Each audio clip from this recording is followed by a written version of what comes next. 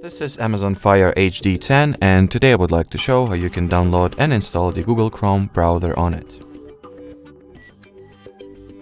So, as you could have already noticed, my Amazon tablet has the Play Store installed. Not only that, it also works fine with Google services, and well, just pretty much you get all the benefits you would get at any other Android tablet and all the conveniences that you would get also. If you are curious about how to install the Google Play Store app and use all the Google services on this Amazon tablet, we have a whole separate video about it, so make sure to check it out. But now you will need to launch the Play Store on your tablet, find the Google Chrome,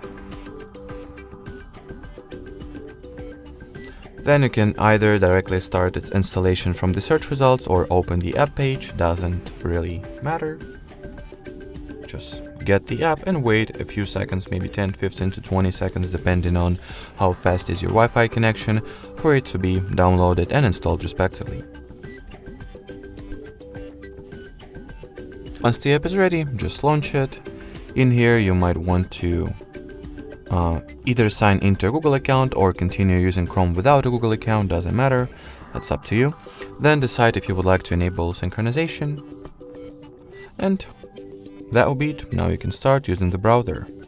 Alrighty, so that will be it for this video. Thanks for watching, and bye bye.